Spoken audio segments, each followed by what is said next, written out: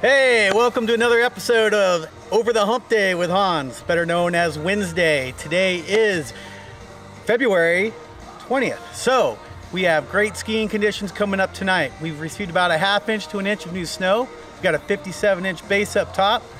The winds are real calm, about 4 miles an hour out of the west-northwest, and we are expecting snow tonight. It's coming. It's about 2 hours away by the radar, but it looks like we're going to get anywhere from 3 to 6 inches tonight, and over a foot by Friday. So the snow is coming.